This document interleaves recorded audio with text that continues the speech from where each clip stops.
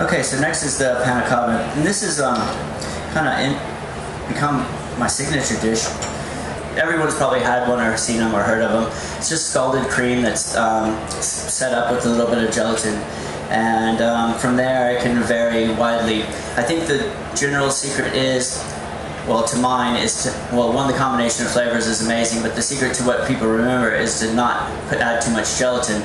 A lot of chefs, because bad things can happen if you don't do it right, bad things meaning some will break and you won't be able to sell them and you lose money, they tend to add a lot more gelatin than necessary. It makes them a little rubbery, and often you see them all over town. And even my son, when we go to dinner, anytime they have a Panna Cotta, he'll order it because he knows mine. And he'll go, "That's not a Panna Cotta," and the waiter will go, "What do you mean? It is a Panna Cotta." And I go, "Shh, don't worry." You know. This is pouring cream with a little bit of skim milk in it. It's 3 to 1, so 3 parts pouring cream, 1 part skim milk, and that's just to lighten it up. From there, I just add it into a pot and scald it, which means just kind of bring it to a boil without stirring it, and hopefully not having it boil over. So let that go, add some sugar. You can add more sugar if you like things really sweet, or less sugar if you don't like things very sweet. You could use honey instead, or brown sugar if you want, or whatever you want to use. There are proper measurements that I've already worked out if you really want to follow a recipe, but you don't have to. You just kind of experiment around with it, just make up your own, which is what I had to do to come up with it. So that's going. It's got a little sugar, cream, and skim. This is a vanilla pod or vanilla bean. Just take one of those, they're fresh. Definitely don't recommend using vanilla essence or vanilla extract or vanilla whatever. There's like little seeds in a jar and stuff. I don't think those products are very good at all. Same with buying a nice bottle of wine for your dinner party. I reckon you can afford one vanilla pod if you're going to cook for people and try to impress them. So what I just did was split it in half, scraped it. These are the seeds. They don't look like seeds, they look like paste right now, but they will look like seeds in a minute. Scrape the other side, drop it all in there. We're going to strain that out later. And then let that come to a boil. In the meantime, make the other part, which is lavender honey. So now I just take my favorite honey and warm it up. And I use dried lavender. You can use fresh lavender in season, but there's a few varieties of lavender, so you might want to study that. Some are better for soaps and perfumes, and some are better for cooking. But I have it growing in my yard everywhere because it's one of my favorite things. So I take the dried, you can get it from Hervey's, and this is actually from Hervey's. I just take a little bit and I sprinkle it in there. From Hervey's? Yeah, it's from Hervey's, so you can buy it at most stores around, I think even in supermarkets now. It's pretty much like making tea, or I'm just steeping the dried lavender in the honey as it warms up. You may be able to smell it because the lavender perfume will come out of it. And you don't want to boil it or anything, you just want to kind of warm it up. And then just probably about now. And then just let it sit. So this is gelatin. And this is the secret to the Panna Cotta. This is what makes it stable. This is what makes it rubbery or not rubbery. So there's powdered varieties that works as well. You use them a little bit different.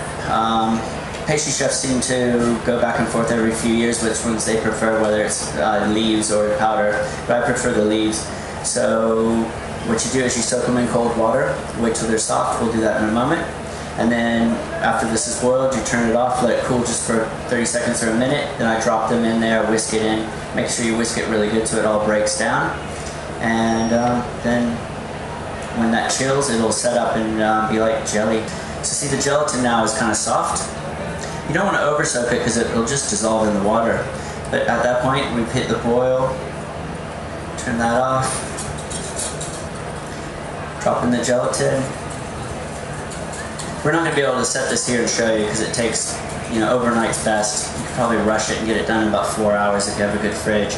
But that's the basis of it right there. And then, so we've got the honey, we've got the Panna Cotta mix. At that point, what you do is pick your favorite mold, whatever you want to mold it in. And that is also where the fun part really comes in, and you'll see when you see mine, if you haven't yet, that's where I had the most fun figuring out which mold to use, and I've tried everything. You know, these are common, these are normal. You'll see these in other restaurants. You just use some canola spray or something like that to make them non-stick, that way you can get it out easier later, or a ramekin. And then, or you can use this one. This one's been pre-sprayed. This is the one I actually used, so if you want to try to do mine, that's what you gotta find. So at this point you just strain this out, pour it in your mold, set that in the fridge, leave it overnight. The next day you come back, it'll be set. Have two, and we'll show you the finished result in a moment. It's definitely the day of, and here's one I prepared earlier. Yeah, well you had to prepare this earlier, but because this is a big hit lately, especially I'm pushing it at this event, I thought it would be nice to share it with you all. So this is a pomegranate. The reason I use the pomegranate because it ties in with the whole rest of the dish and the shape of the dish. But I did a lot of research on it. From my research indicates that this is the original forbidden fruit in the Adam and Eve legend. You can see these are the first of the season, so they're like just getting ripe. So, but what they are, they're a bunch of seeds inside. When they're really, really ripe, which will probably be another couple of weeks, they'll come out much redder and very sweet. It's what they make grenadine out of. So, so it's a flavor most people are familiar with, but they're really nice. There's a couple of ways to clean them. The best way I've found is a bowl of water. Turn them upside down in there and break them up with your fingers. They just break easily. The reason I do this though is they'll ruin a chef's jacket in about 5 seconds. And yeah, you can get pretty messy with that. But the other thing too is the seeds fall to the bottom, and the pith floats, so you can just skim it off the top. That's great. Yeah, so you don't get stains all over yourself. So then, to plate the dish, so this is a finished one. So as you can see, it's set. It's rubbery, or not rubbery, or actually not rubbery. And then the last bit of the dish is pomegranate molasses. So this is molasses made out of pomegranates. It's a Middle Eastern ingredient, and I love it. It's one of my favorite ingredients. It's got a nice tart where the pomegranates are sweet, and you think when they made molasses out of them that maybe that would be like a refined sugar that would be sweeter. It's not. It actually comes out really nice and tart. It's used a lot with lamb dishes and things like that. But I love it with this because it ties in with the pomegranate, the fruit. So what I do is, you could pour it right out of the bottle, but it doesn't come out as nice. And I just use it like this. Drip it around. You don't want to use too much because it is tart.